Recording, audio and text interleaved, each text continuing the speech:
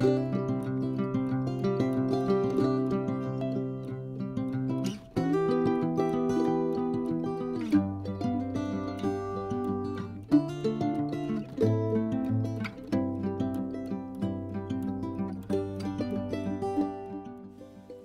to thank you for joining me for this Sunday evening service of First Baptist Church in Lucedale, Mississippi. We're continuing to move through the study called Experiencing Soul Rest. This is a study I wrote some years ago, and it concerns finding your way to the feet of Jesus using the spiritual disciplines as a pathway to His presence. And we've talked about several of those over the past several weeks. And today, I want to talk with you about confession and journaling. Now, these are ideas that you may not be very familiar with, and you may say, how are they even spiritual disciplines? Well, follow along, and I think you'll understand better as we go. What is the truth about your spiritual life? I'm talking to you personally. I want you to think about your own heart, your own life. Would you be willing to sit down and tell me or tell someone else about the man or woman that you are? Honestly, most of us are unwilling to be that vulnerable with others, and our greatest fear is that people will discover who we are not. And that is a valid fear, for there are some who are self-appointed accusers and slanderers who would like nothing better than to destroy us. However, there are others that God places in our lives to be trusted brothers and sisters with whom we can share the deepest recesses of our souls. Now, we've been talking about soul rest, and as you know, I've told you that soul rest is for the weary and heavy laden. The weariest people I know are those who are walking in the shadow of unconfessed sin. I think I've already told you through this study that one of the best little books that I have ever read was by Dietrich Bonhoeffer, and it was called Life Together. And in that book, Dietrich Bonhoeffer makes this statement. He says, "He who is alone with his sin is utterly alone." And he points out the sinister nature of unconfessed sin. He says, sin demands to have a man by himself. It withdraws him from the community. The more isolated a person is, the more destructive the power of sin over him, and the more deeply he becomes involved with it, and the more disastrous is his isolation. But in confession, the light of the gospel breaks into the darkness and seclusion of his heart. The sin simply must be brought into the light. As Baptists, we have stressed the importance of confessing our sin to Christ alone in order to find forgiveness. That doctrinal truth must never be abandoned. However, we have to admit that we've abandoned the clear teaching of Scripture to confess our sins to one another. James 5:16 says, "Therefore, confess your sins to each other and pray for each other so that you may be healed. The prayer of a righteous man is powerful and effective." Bringing our sin into the light of day exposes it as an affront to God. We know that our sin is offensive to our brother. However, it is easier to be an offense to God, who we can't see, than to our brother, who we can see. Confession brings sin into the light of day so that it can be judged for what it is, and so that we can experience God's forgiveness in the presence of a brother or sister in Christ. Usually our aversion to confession is related to our own personal pride. We fear that somebody might see us for who we are. We also fear being seen for who we are not. That is especially true in the lives of spiritual leaders. Confession cuts us down to size and proves us to be, in the presence of another, the spiritual pygmies we know ourselves to be. So as we're talking about confession, you might think, how in the world would I do that? How would I approach that as a spiritual discipline?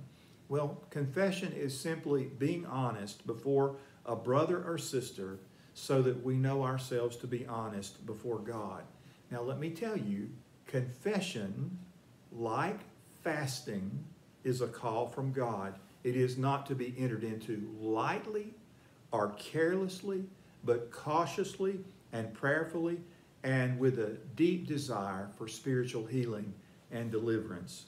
In his book, On Beginning from Within, Douglas Steere calls confession an examination of the conscience by which the soul comes under the gaze of God. The sinner, suddenly exposed to God's silent and loving presence, is pierced to the quick and becomes conscious of things that must be forgiven and put right with God. Under the gaze of God, we have no choice but to confess our sins. When God identifies the presence of sin in your life, what you do next determines whether you can continue to have fellowship with God. So when God reveals sin, what should you do? Well, you should be honest about it.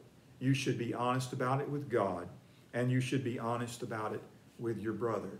What does it mean to confess? Well, of the times that you read it in the Bible, what does it mean? Well, it means the same thing it means every day. It means to admit to. It means to own. It means to publicly say so. Henry Cloud and John Townsend are Christian psychologists, and in their book, How People Grow, they reveal that confession involves taking a risk with a negative part of ourselves by letting someone else know about it. Out of that self-revelation, we experience comfort, identification, and truth without judgment, and the soul begins to heal. Let me give you a good illustration of what I mean by confession and what that looks like when it's practiced in the right way. The late Duncan Campbell was used of God as his instrument in revival on the Isle of Lewis in 1949. Because God used him mightily, people were drawn to him for spiritual guidance. On one occasion, after preaching a sermon, he was approached by a young man who was under tremendous conviction. He was suffering from guilt over a sin he committed. He had confessed it to God, asking for his forgiveness, but he failed to find peace in his heart that the sin was forgiven. In the words of Duncan Campbell said he had wronged a maid in his father's house. The girl was pregnant. He denied that he was the father of the child, and he left the girl in disgrace. That was his sin. The young man had been told that all he had to do was to confess his sin to God and leave it with him, because someone said, Calvary covers it all. Duncan Campbell said, someone has led you astray, young man. The Bible says that if we confess our sins, he is faithful and just to forgive us our sins and to cleanse us from all unrighteousness. Calvary will not cover what you will not uncover. The young man begged Duncan Campbell to tell him what he needed to do to have peace. Duncan Campbell replied, you go right now and you write 3 letters. You sit down and write one to the girl, acknowledging that you're the father. Next, you sit down and write one to her parents, telling them the truth. Finally, you write a letter to your own father, telling him the whole story. Tell it all. The next morning, Duncan Campbell was privileged to read all 3 of those letters before they were mailed. The first time I heard Duncan Campbell tell that story, the Holy Spirit spoke the same words to my heart, and he should be speaking these words to you right now. Calvary will not cover what you will not uncover. So I'm asking you tonight, do you have hidden sin in your life? Hidden sin, unconfessed sin, makes us a liar before men and a liar before God. Why? Well, because we have put ourselves forward as a person who is not a sinner in the eyes of men and not a sinner in the eyes of God. In so doing, we put forth a life that is a lie. We present a lie from the pulpit. We present a lie from the pew. We present a lie from the choir. Remember, if we say, according to 1 John 1:10, if we say we have not sinned, we make him a liar. So it's important that we confess our sins, to God, and on occasion, when called by God to do so, that we confess our sins in the presence of a trusted brother or sister in the Christian life. Now, this is one of the most difficult disciplines in the Christian life. However, it's also one of the most blessed. Through confession in the presence of a fellow believer, we come to the feet of Jesus for soul rest. The sin then concealed that separated us from the fellowship is now gone, and we're walking in fellowship with our brothers and sisters of Christ in transparent openness before them. Now, it's important to understand that you only have to confess your sin to one individual, not the whole congregation. God, I don't believe, wants us to do that. He wants us to find someone we can trust, and he will lead us to that person, someone with whom we can bare our souls, someone who will pray for us and walk with us. You've heard of someone call it an accountability partner. Well, that's what it is. Somebody who can hold you accountable before God to be what you ought to be and to do what you ought to do.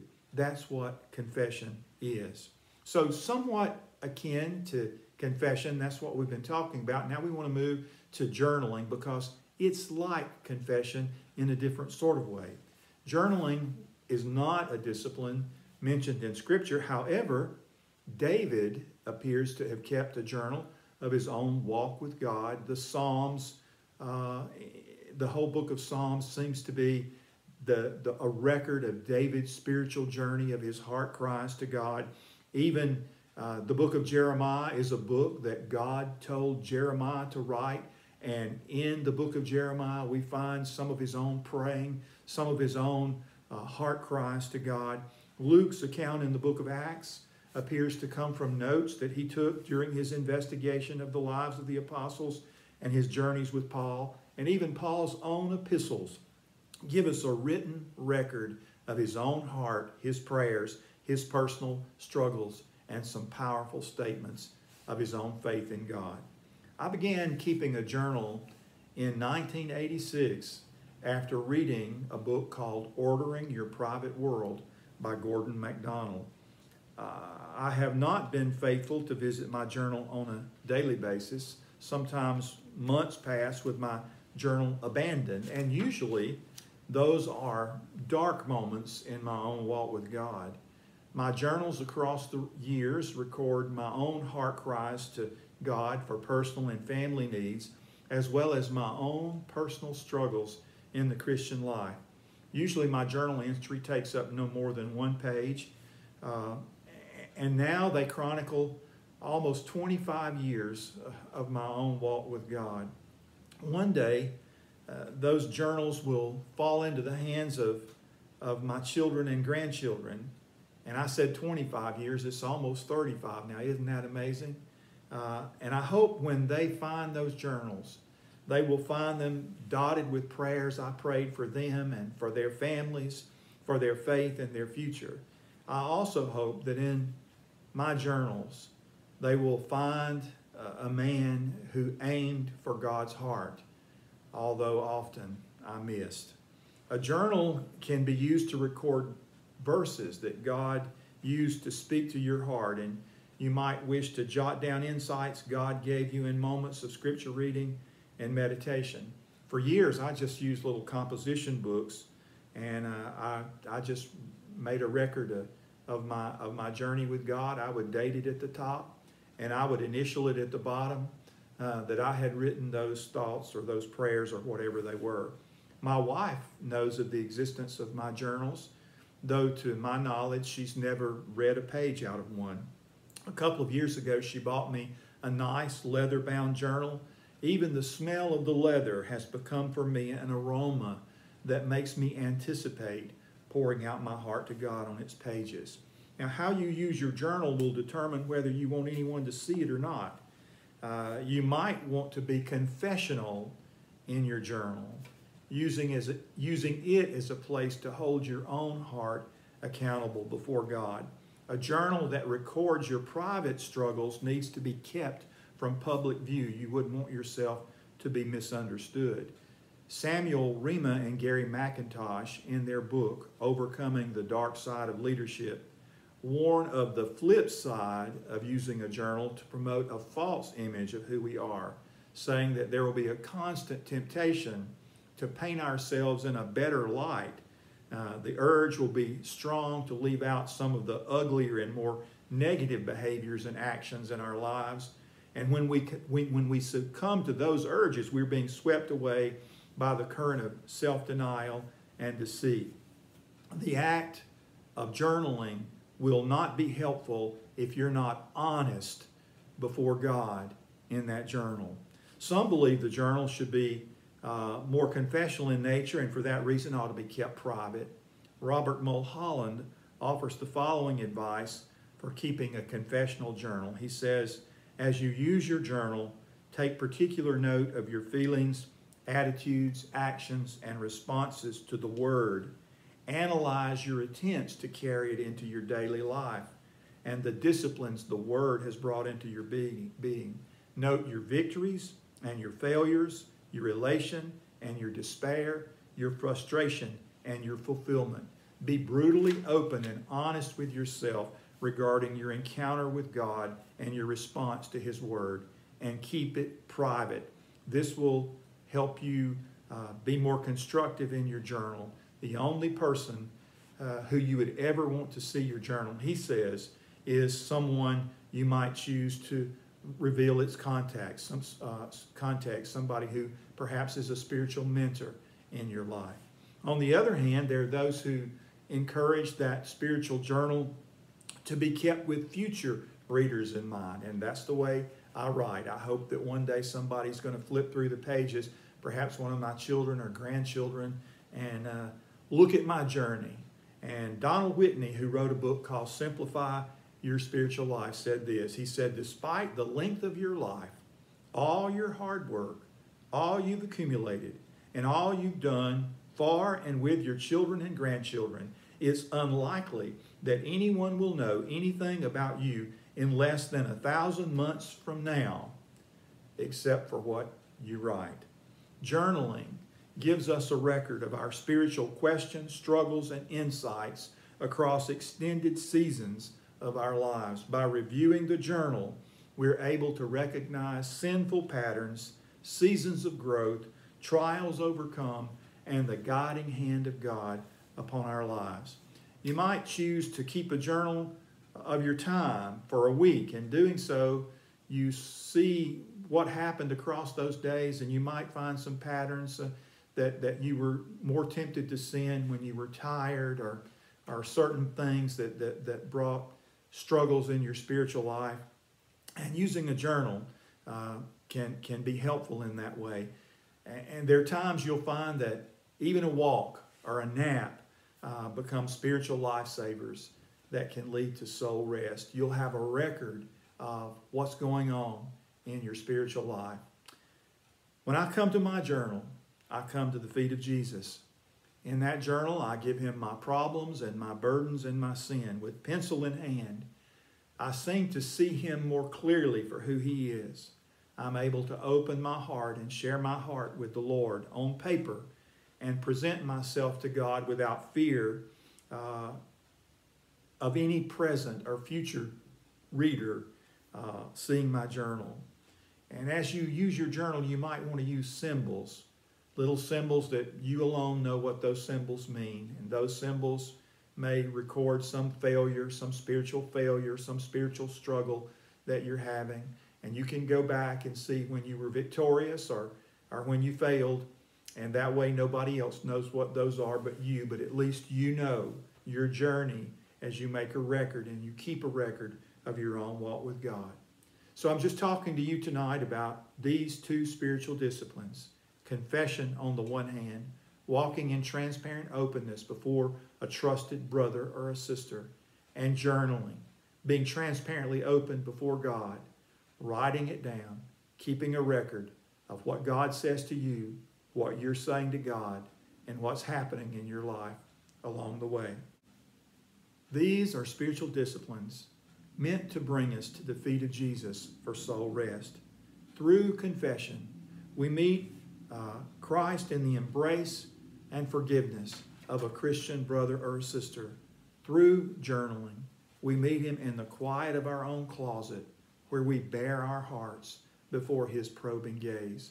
The Lord will be the one who will lead you to one of these disciplines, or perhaps both of them. All of them that we've talked about so far: scripture reading and meditation, prayer and fasting, solitude and silence, and now confession and journaling are simply disciplines that help you come to the feet of Jesus to find what you so desperately need.